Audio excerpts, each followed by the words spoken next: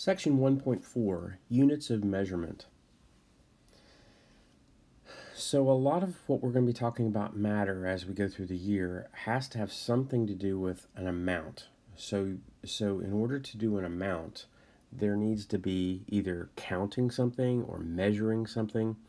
And in either case, you're going to need units to measure them in. So a measured quantity has to have both a number and a unit. And in science, we use units of the metric system. So metric is based upon, metric just means measure. So it's just kind of an international system, I think 18th century. And it just makes everything easier because if you were to say a yard is whatever the distance from the nose of the king to his third finger reached out arm or whatever, or a foot is equal to a foot, well, everybody's foot is different. So it's hard to have a standard. The metric system is based on 10. Everything is divided by 10 or multiplied by 10 or some multiple of 10. And so it just makes things very simple, and it's a much easier system than, how many pecks are in a fortnight. Who knows? So in science, though, we have something specifically called SI units. And SI is a French word for international system. They have their letters backwards. It just means everybody that is going to write a scientific paper that's going to be read by others have agreed that they're going to use only 7 base units. And these are the 7 units. You have for mass, you have the kilogram. Now, the kilogram, weighs about, a big apple would weigh a kilogram, something a little bit hefty but small. Length is the meter, time is the second, temperature is the Kelvin. Now the metric system unit of temperature is Celsius, but Kelvin, we'll talk about Kelvin in a second, is what we agree to. The amount of the substance is called a mole. That's a very big number. Electric current is called the amp or the ampere, and the luminous quality is called the candela. So we will spend lots of time this year on mass, length, time, and temperature and amount of substance.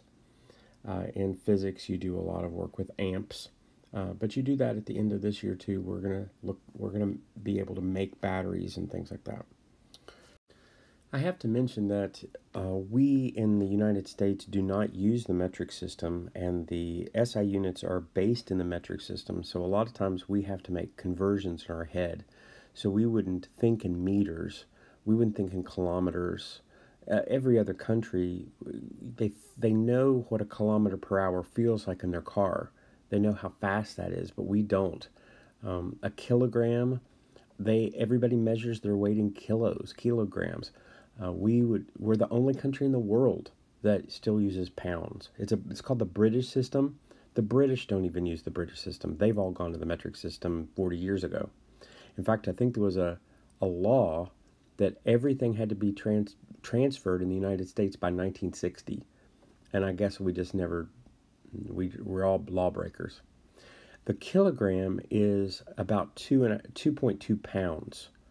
So you just take your weight, double it, add a little bit more, and that would be your kilogram weight. A meter is a little over a yard. So a yard is 3 feet. So a meter, I think it's like 39 inches rather than 36 inches, something like that. So we'll have to make conversions so that it makes sense to you what a centimeter is or how much a milliliter is or something like that. So in the metric system, everything is based on 10. So because everything is based on 10, you're going to need prefixes for each of those units of 10. So if you go up from a unit, up say 1,000, from a gram to a kilogram, kilo means 1,000, so it just means it's a unit that is 1,000 times another unit. So you can have a kilometer, you can have a kilogram, or you can have a kiloliter. So kilo is 1,000, Mega is a million. A lot of these very large ones you'll know if you have computers, because the amount of bytes of information, you have to use units of 10. So mega is a million, gig is a billion, tetra is a trillion, peta is a quintillion, I think is what you would call it. If you're going down, deci, like a decimal, is a tenth. So 1/10 of a gram or a meter or whatever, a liter. Centi is 100. So a centimeter is 100th of a meter. Milli is 1,000. So 1,000th of a meter. And then you come down to a billionth or a millionth is micro. And micro is a mu. So it looks like kind of a italics U, but that's a letter M in Greek. Nano is a billionth. So nano level, something small enough to be on the nano level, it can fit inside a cell. So there's all kinds of technology now in chemistry and physics of doing work that can be on the nano level. Lots of it. Pico, trillionth, femto, quintillionth, I guess, and then you even have smaller ones, atto and zepto. So these are all prefixes, and you need to kind of be able to go from one to another. Temperature is the measure of the hotness or coldness of an object, and so it has to do with energy. So it's a physical property that determines which direction heat is flowing. So it's actually a kind of a weird conception. Something hot is only hot because energy is going to flow from that object to something around it. So if you put something hot next to something hotter, whatever used to be hot is now cold, and the heat would go from the hotter object to the colder object. So in the Fahrenheit scale, see, we still use the British system.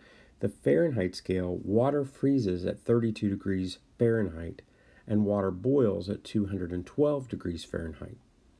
So, you have 180 degrees between the freezing of water and the boiling of water. Celsius was designed around water. So 0 is the mark that they made the freezing point of water, and 100 degrees Celsius is the mark they made the boiling point of water. So that means there's only 100 degrees between freezing and boiling. For that reason, a Fahrenheit scale is a smaller degree. To go up a 1 Fahrenheit scale is a little bit smaller than going up a Celsius scale. Going up a Celsius scale, it only takes 100 levels to go up to boiling. To Fahrenheit, it would take 180 to get up to boiling. So there's a difference there, and you would need a conversion factor in order to be able to solve that. Kelvin, remember, is the SI unit, and Kelvin is the same width as a Celsius scale.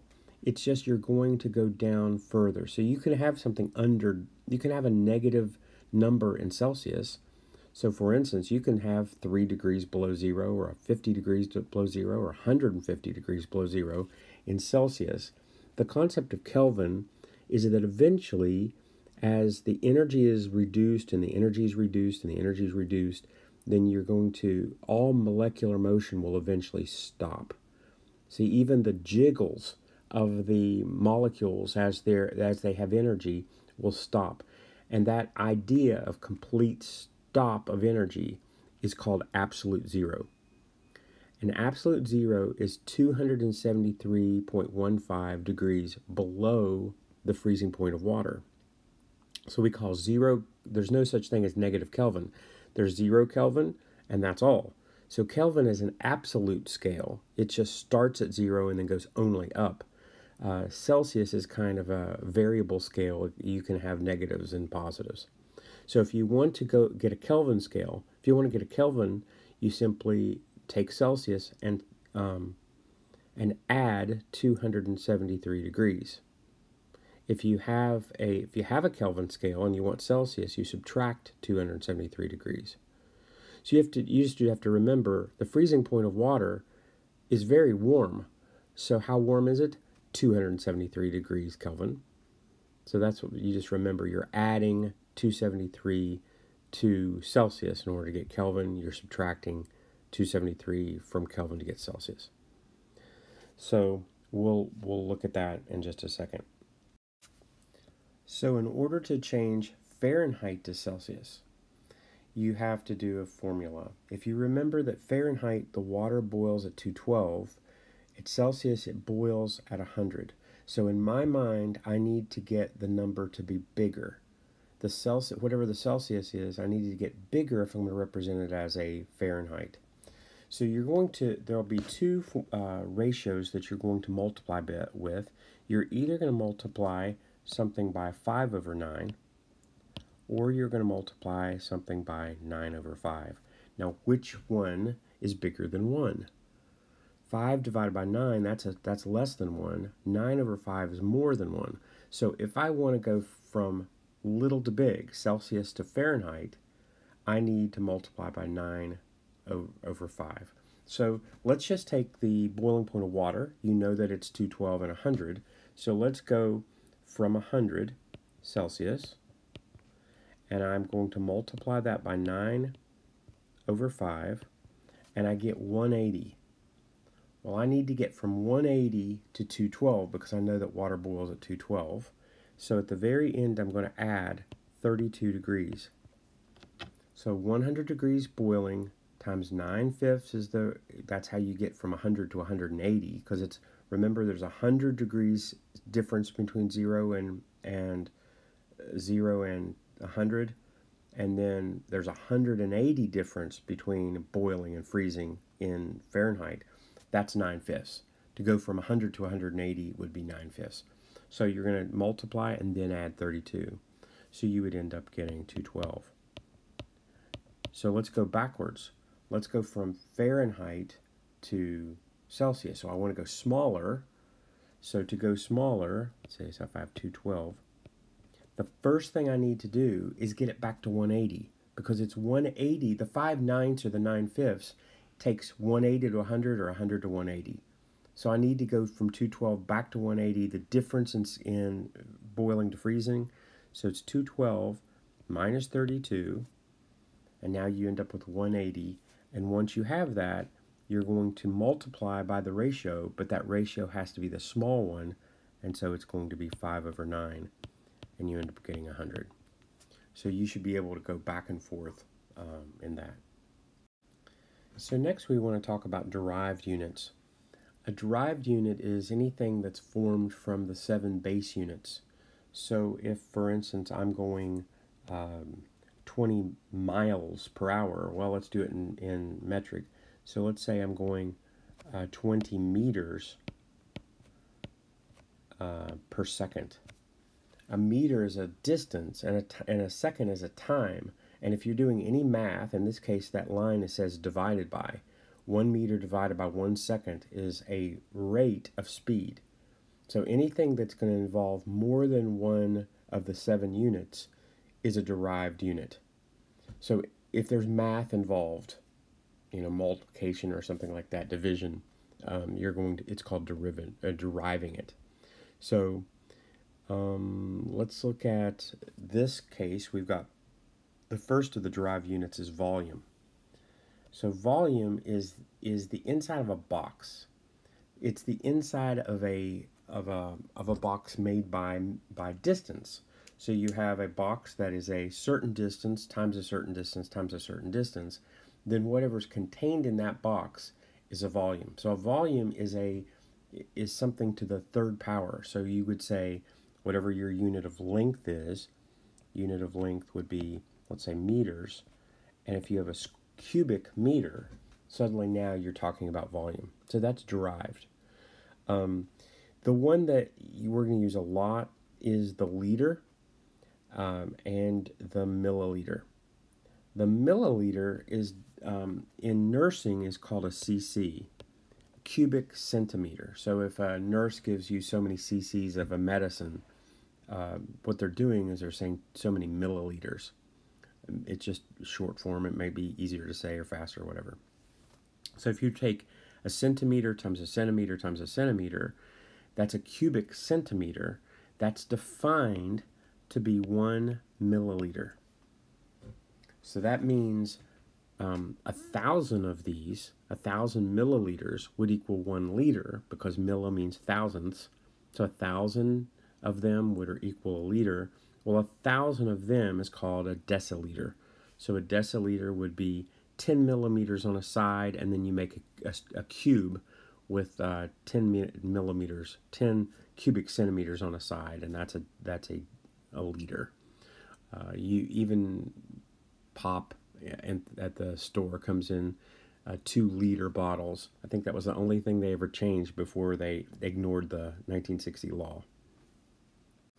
Also remember that since volume is a derived unit, the liter isn't an SI unit, because the SI unit are just those 7 common single units. Anything derived from those, like liters, are derived from the others. So you would have to say like a cubic deciliter if you were writing a paper. The final derived unit we'll talk about today is density, and density is defined to be the mass, which would be in kilograms, divided by volume, and volume, remember, would be some kind of cubic distance. So like liters, or so you could say grams per milliliter would be density. And density is just talking about how much stuff you have in a certain amount of space. So we find that the density of water is 1 gram per milliliter. And that is the definition of the gram. So a gram is simply defined to be the amount of water, the weight of the water in 1 cubic centimeter of that water. We call that a gram, and then 1,000 of those would be a kilogram. So water is used as a standardizer a lot as chemistry was developing. Water, everybody has it, everybody can get to it. It's very useful, and so it's also very good because lots and lots of solutions will be just made up of water, and now I know, if I know how much water I have, I know how heavy it is, and that's an awesome conversion. So here you have different densities, just showing you that you can cram more matter in a space. You have a higher density. So air has a 0.001 grams per cubic centimeter. That's the same as a milliliter. But gold has 19.32 grams for every milliliter of gold. So gold would be heavy for its size. Water is middle. Air would be very light for its size. So the idea of light and heavy has to do with density.